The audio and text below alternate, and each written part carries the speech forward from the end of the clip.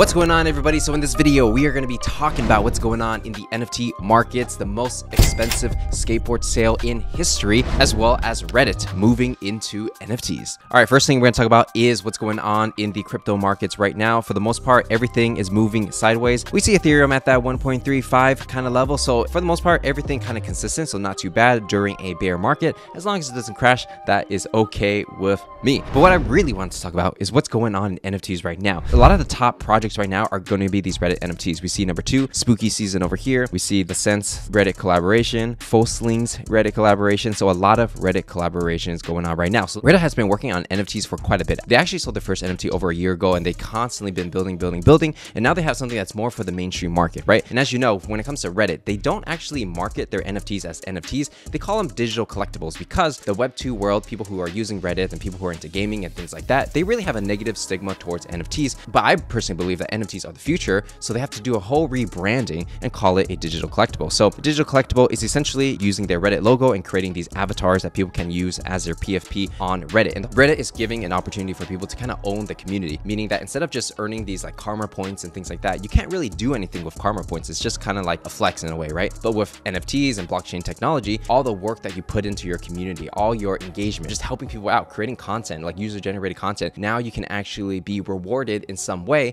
and get some kind of digital asset and essentially be able to sell it to another person if there's demand for it, right? And so instead of just doing something for free karma points, people are actually getting rewarded for the things that they already do, and they can actually sell it for Polygon or Ethereum or whatever cryptocurrency they want, right? And so for Reddit, they collaborate with different artists and they create a different collection. So that's why, you see these different collections over here in the future, because there's so many people using Reddit, they can constantly pump out different collections for different niches within Reddit, right? Because there's a lot of sub communities, and then they're going to be able to make massive revenue over the long run. So when we look at these projects right now, Fosling's Reddit, it's on Polygon. So when you see the purple emblem that kind of looks like Ethereum, that's going to be Polygon. And so this thing launched in August 19th, right? So it actually has been quite a while, and there's been a few sales, and it's pretty much worth nothing, right? But over time, these things started just exploding, and more people are talking about it, especially on crypto Twitter. So you see on October 24th, which is the time of this recording, we've had 88 sales and the price is pumping up. Now, you got to be careful, because just because the price is pumping up doesn't mean that is an opportunity to buy. In fact, maybe it's too late to buy in some senses, right? But you have to kind of look at it, see what the sentiment is, and see whether or not it will continue to go up. But is this thing really worth that much? Well, it's kind of dangerous when prices move really fast, because we've seen with other projects in the past, coordinated pumps do happen. A lot of whales buy something and create a narrative and get people to FOMO in and sell it to them as exit liquidity. So that's usually how the game goes. And so I kind of worry that, all these Web 2 people who use Reddit and going into buying these things, if they FOMO into this thing, maybe they're going to have a bad taste in their mouth. The price is dumped. But overall, I would say still bullish for the space. And you even see like Reddit is doing a 0% creator fee on Opensea, which is quite interesting. I saw a tweet by 9gag CEO. Reddit has created 3 million wallets, which is more than Opensea, which only has 2.3 million wallets. That's really just a small fraction of all the Reddit users, because there's 430 million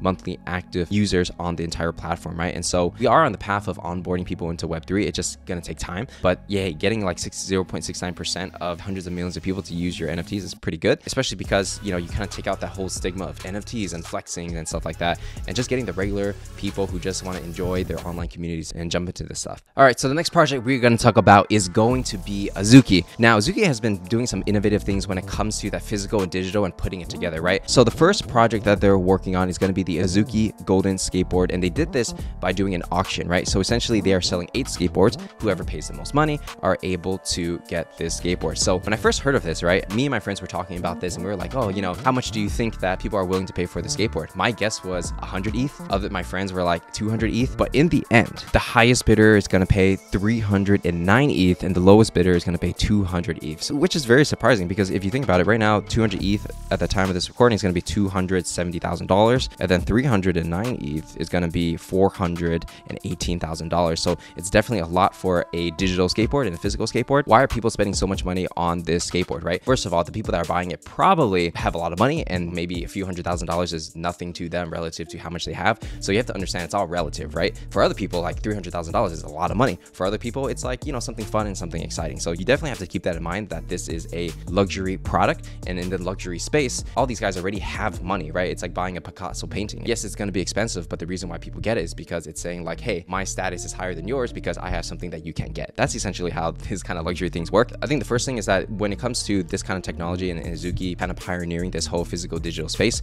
this is their first product. So in a bear market, if people are willing to pay this price for a skateboard and you get an NFT and you get the little badge on Azuki azuki.com for your profile. Maybe it's something that people will want historically, right? Maybe this is something that people will look back on and maybe this will be worth a lot more than people bought it for, right? That's definitely a possibility. It could definitely go down in price. And a lot of times people collect these things with no intention to sell as well. So you definitely want to keep that in mind. From my perspective as a marketer and someone who also helps projects, I would see this really interesting because Azuki pretty much proved the model that they can actually sell product during a bear market. As long as they know that their target audience has money, it doesn't really matter where their market is, as long as people are willing to pay for something, right? I can see in the future that, right now it's this golden skateboard that's going to be hundreds of thousands of dollars, but then obviously there's going to be other high-end products and probably mid-tier products and even lower tier products as well, right? Could it be in the future that you can buy a physical toy of a bean and then it's going to cost you $100 and then you get an NFT with that, right? And I think these kind of revenue models make a lot of sense because, if you want mainstream adoption, you can't just sell expensive stuff to people all the time. You need the regular person to be able to afford something, that little taste of luxury. And that is definitely proof that this is working even during a bear market, right? So if this is working in the bear market, imagine what it would be in a bull market when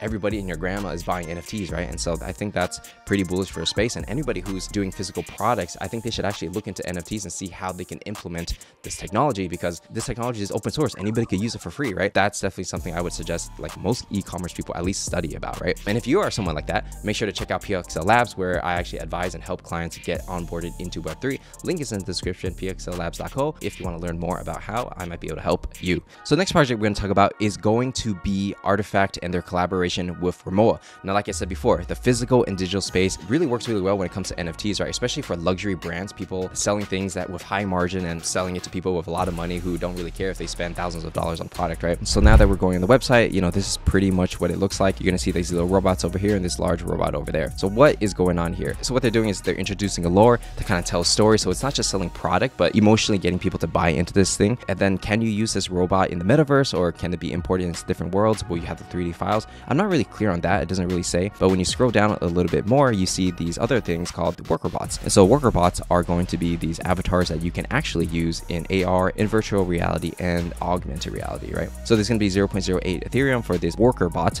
that you can actually equip a skin vial. So this is interesting because Artifact created this skin vial. Essentially, you take this and you put it into a sneaker, and then it kind of changes the skin of the sneaker. But with this, you can probably buy this thing and then use your skin vial and use it on this so that it can have your specific skin. And then the luggage itself is going to be 2.3 ETH for this Artifact Rimowa collaboration. You're going to get the NFT, you're going to get the physical product. And actually, if you look on the Rimowa website, their suitcases cost like thousands of dollars. So actually, these prices aren't actually too far-fetched from what they have already been selling, right? With that said, what are the learning lessons when it comes to that Azuki skateboard and this Rimowa Artifact collaboration? For me personally, I definitely can see a future where people will launch like PFP projects, and then that's going to be the base or Genesis collection, right? And then from there, they got to figure out how to make revenue. And one of the best ways to do it is actually e-commerce. So selling product consistently. So whether it's by seasons or limited edition drops, like how Supreme does it, I think this model really works well for these high margin luxury / premium category, right? Someone's going to be the next Supreme for Web3, where they're going to sell product and NFTs at the same time. And so I can definitely see like all these brands are kind of using that strategy. Limited edition, high prices, you get NFT collectible, and then somehow these NFTs all work with each other, right?